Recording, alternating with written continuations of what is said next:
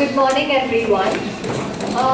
This is sharing something really small that the EYP and the EYP started to do at this year for Shramdaan.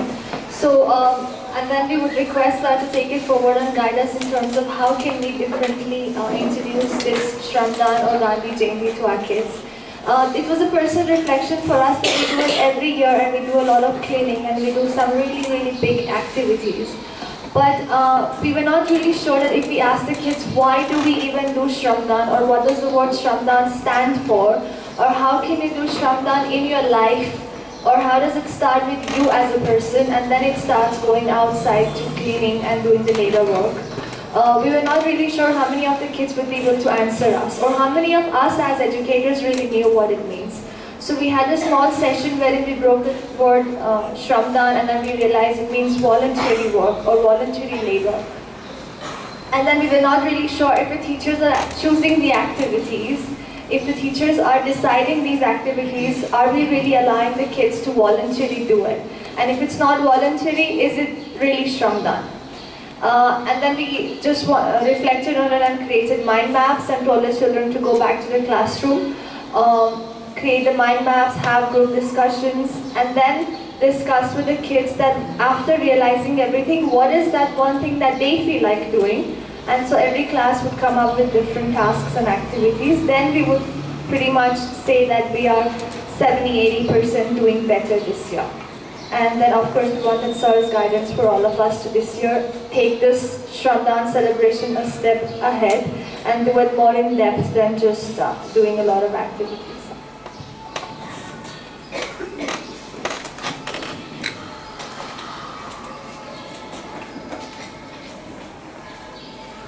Hi, good morning.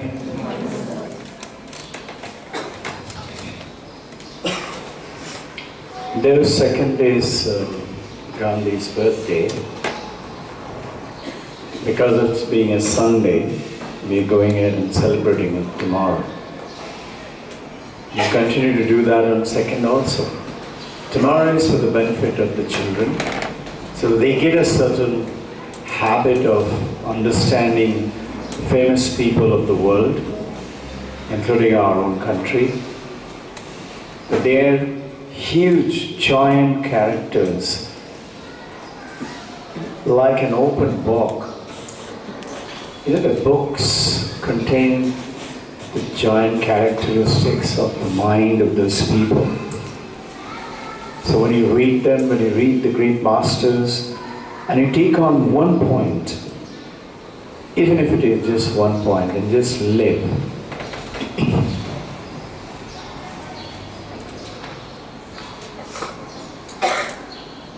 In order to give away the values to the children, you as a teacher,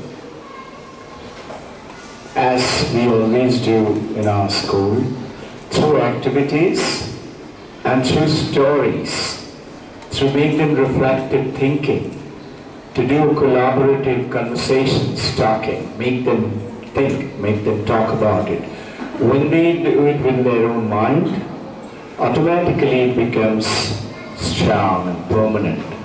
Otherwise, like our days, whatever we had studied, we don't remember them. Do you remember what did you do with Clive and Hastings and Queen Elizabeth and Victoria? That's all we had to study, no? Or Charles Law and Boyce Law. Unless you're dealing with it, that subject, you don't remember. So think about some stories. Have you noticed Jesus Christ is to tell through fable? Paramahansa Ramakrishna is to talk through stories. The stories stay in the children's heart. Dig up some stories today, so that tomorrow you can tell them, find some of your own. I will share a few of them which I always remember. You know, when Mahatma Gandhi came away from South Africa, he had his meeting at Mumbai with the Congress, one of his pioneer meetings. And he was staying in a little place, and there's somebody called Kanti Bhai from Maharashtra who went down to help him. Now, Gandhi's time is packed with activity, no? So one day Kantibai found in his little desk, Gandhi is amongst all his papers, is searching something, and he was looking a little distraught. So Kantibai came in and said, "What are you searching for?" He said, "My little pencil. I had a pencil like this." So Kantibai said, "Why are you wasting your time? Here, I'll give you a pencil." So he took out one big new pencil. He says, "No, you don't understand. That pencil is very precious to me." Kantibai said, "Listen, sir, why are you wasting time on such a small pencil? You work with it, later on we will find it when we have the time." Gandhi said, "No, the pencil is very precious." So Kantibai didn't argue anymore. So he said, "I will join you in the search." As he was searching, he said, "Why is it so precious?" He said, "In Madras, in my last meeting, they had a meeting in Madras in St. Congress, and Nani was one of his followers. His son gave me his very precious pencil with so much of love, and I have been using that pencil, and it has become from so much to this much now. How can I throw away that pencil? I cannot concentrate because I have insulted that boy's gift."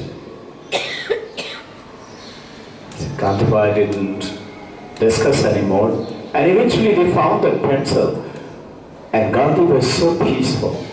He said, "I found it, and today is the day I'm going to use it, and after that I'm going to keep it in my pocket." Now this shows that how he valued people, interaction. You and I generally value when a birthday, when you get a gift, the first thing you remember, you give that person a gift worth that much. How much is this one worth? And you will try to look at the back to see the price tag there. And most probably they have scratched it. You try to re-scratch it to see if you can read it. And if you can't, in your own way, sometime in the shop you will find out how much does it cost. So what do? You value it in terms of money. Notice what Gandhi did. He valued it in terms of the sincerity of a little boy. And mind you, he was that time leading the Indian Congress and came from South Africa. He was running a school in South Africa in his spare time in a place called Phoenix. He had his own ideas about schooling. He learned it in his school days. He used to be a very shy boy when he was a young boy. Other boys, bullies, used to make fun of him. He was small, frail, not muscular, not very athletic, very shy, but very sincere and very firm with his ideas. I want you all to pick up these stories and talk to the children. They will learn their characters, values. Honestly, I remember these every time it related topics, and when you use them, you will find as you're talking about a related topic, these stories will come, spring onto your mind, and then you can use them. Gandhi, in his principles of school running in Phoenix in South Africa, he used to encourage the weak boy, and the smallest good thing they did, he used to do that. Very nice. And those who were very good boys, brilliant boys, who did very good and perfect result, he used to make them work harder and be not so appreciative, but only that much appreciative so that they get kindled to work. But he used to tell them, this is not your end. Don't be complacent with it. You can do much bigger. You're here now, don't look at those kids who are down there. Then you will become complacent, you go off to sleep. You look at the boys who are up there. You be like them. And go beyond that. So, one day, these boys used to get surprised. Why he praises that boy who doesn't know how to spell and doesn't know how to write properly. And we are doing good, doesn't appreciate us. So one of the teachers asked him, he said, see, if you appreciate that boy who's good, all he's going to do, he's going to sleep and become fat. He's not going to work anymore.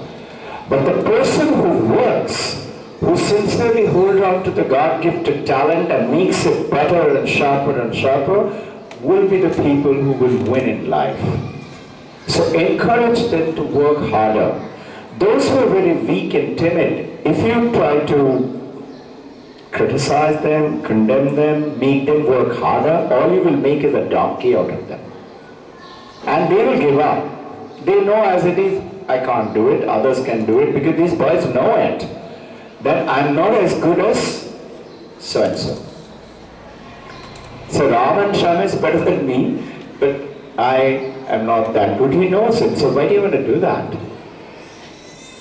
When he was young, in his own school, in our days, inspector used to come to the school and would check out the school class by class.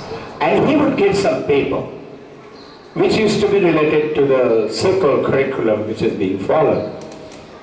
So one inspector came and he was checking out English.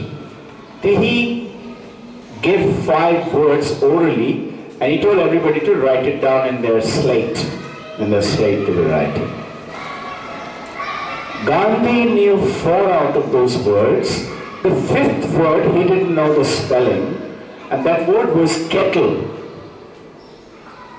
He couldn't write it. The teacher was watching, no? Because it reflects on the teacher. Those days, if the child didn't know, teacher was blamed by the principal and the board inspector. The teacher was standing behind the inspector. So teacher could see that Gandhi can't write the 5th word. So he signaled at Gandhi, telling him, look at the other boy and copy it. Gandhi didn't copy. He put his eyes down. He didn't look at the teacher anymore.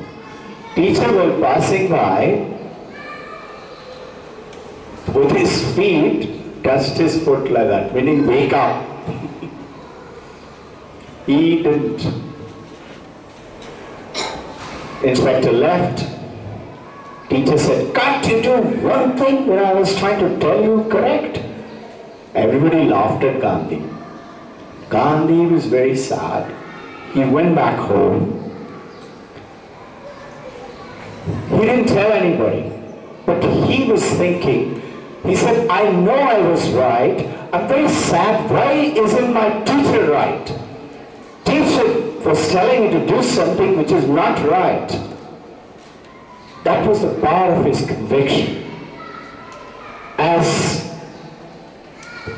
being a simple young boy, he used to be very frail, very timid, very scared of darkness. And their house those days were only kerosene lamp or a lantern.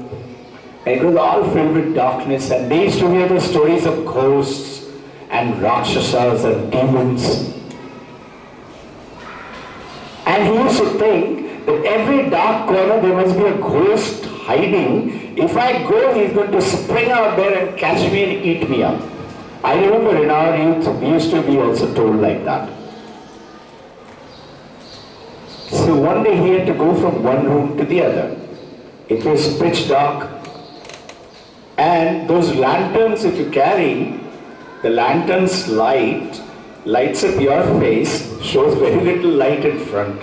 The darkness looms even darker. He had to, as he stepped out of his door, his feet was laden with heavy fear like lead. And he was shivering and he was looking frantically for the corners. Is there something ready to run so he can run? Suddenly, his maid servant, he used to call her Tai. She came and said, "What is bothering you, my son?" He said, "I'm scared of ghosts." She said, "Ghosts? Who is scared of darkness and ghosts? Anyway, I'll give you a trick. Do you want it?" He said, "Yes." He said, "Anytime you think that something like a ghost is coming to your mind or a Rakshasa, just say, think of Lord Rama. Say, "Hey Ram." And just watch. All the ghosts and Rakshasas will run away. You remember the story of how Ravana was killed by Rama? The Rama will kill everybody. From that day, Gandhi always do Ram Nam Jap. Have you heard his song on Rama? Rama, Rama, Ram, that was his song, no? When he was shot dead, last word he uttered was, "Hey Ram." This is the power, the conviction of truth, of purity. Simple man.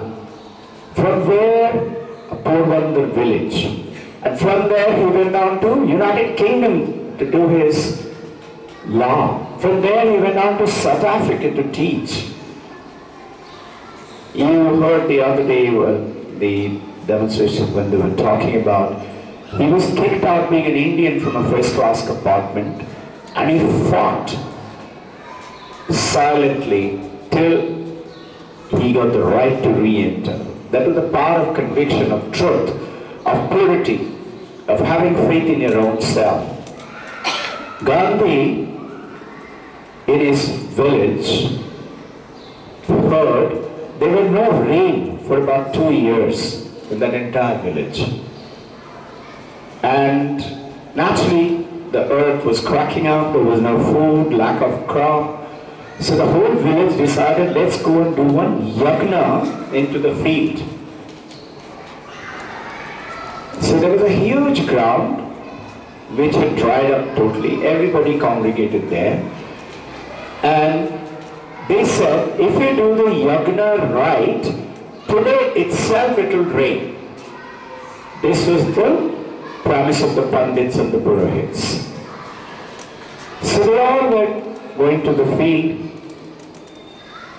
There was a little boy who was carrying an umbrella. Everybody was laughing at him. Why are you carrying an umbrella? In the morning time, sun is not hot. So this boy said, aren't we going to pray for rain? They said, yeah. He said, isn't it going to rain? They said, yeah. He said, so I'm carrying the umbrella to protect me from rain. And it is said that that day it did rain. And they said it was because of one child who believed in God. Who believed that if I pray, it will happen. And this is this year now, on the principles of Vedanta coupled with IB, we are trying to tell our children, have 3 simple things in your heart. Number 1, don't tell lies. Stick to the truth. Yesterday, 2 very learned monk of Ramakrishna order came down from Shramdaan to visit our school. One of them is a principal of the Ramakrishna and Shramdaan school in Indore, and the other one is an international speaker. She travels around the world. She's invited by various countries, America, Iceland, England, and speaks. Excellent speaker. While we were walking, she said, I went through our website, and how do you imbibe Vedanta with Audi?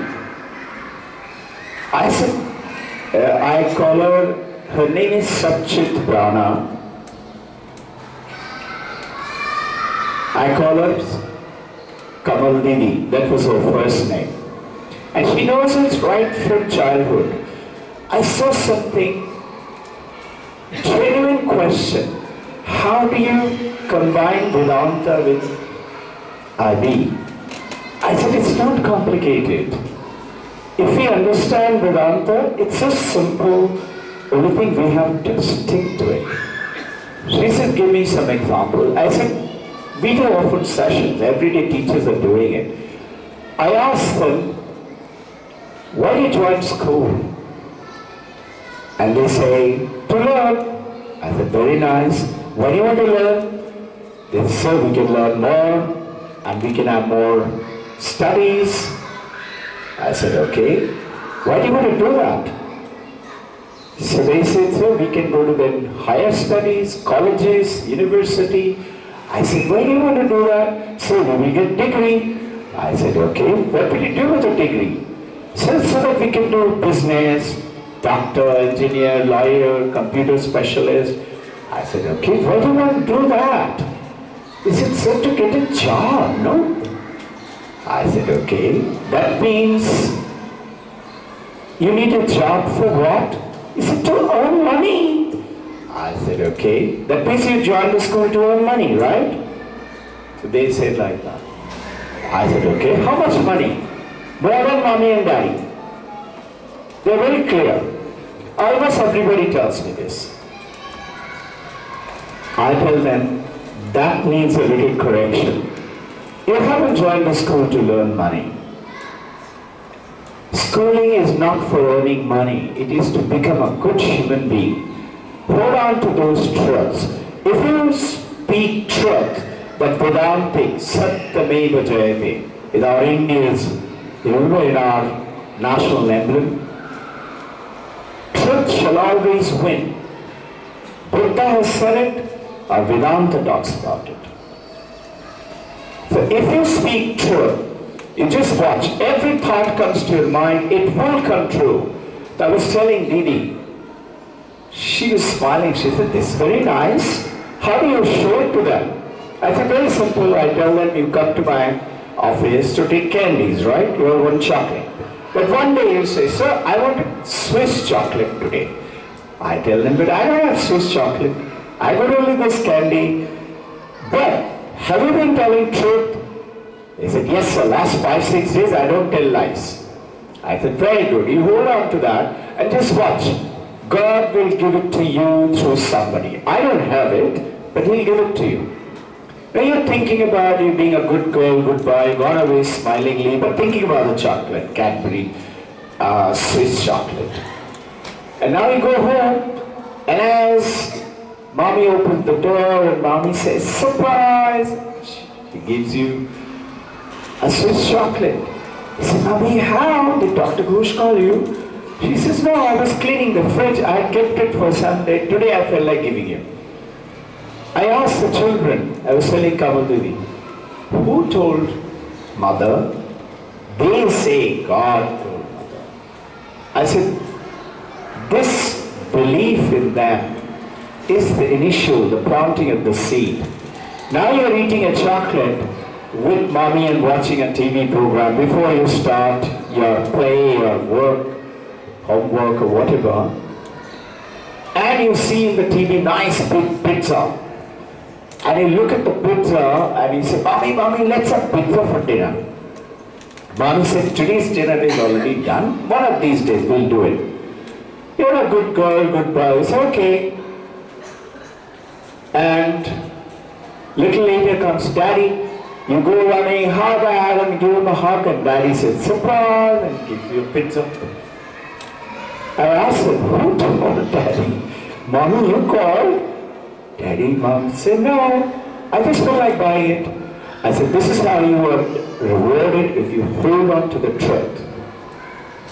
Second, have faith in God.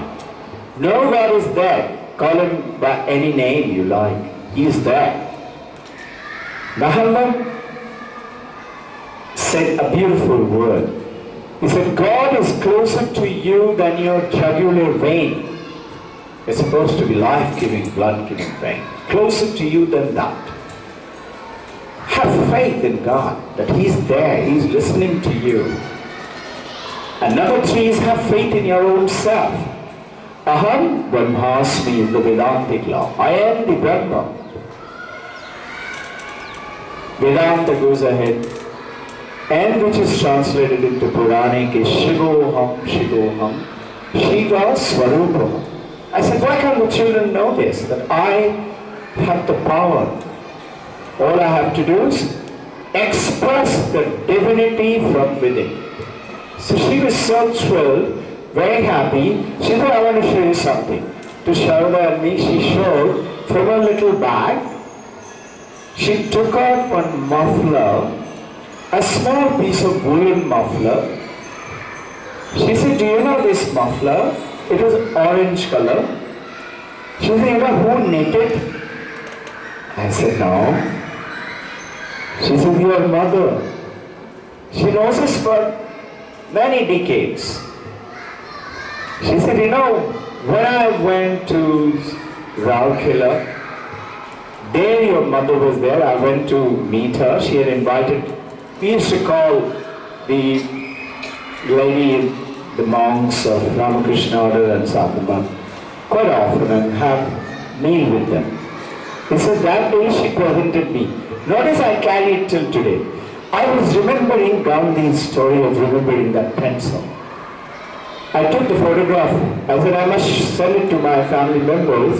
The mother's that little work, she must have done it with a lot of faith and dedication. This lady, she is one of the chief of monk of international order, remembers it today. So hold on to these stories, give it to the kids. Today is also Mahalaya, the beginning of Navratra.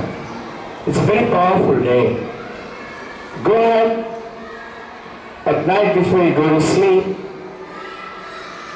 listen carefully, make a wish, thinking about God, Mother, the way you like, whatever name you would like to, make a wish and just watch how it will come true.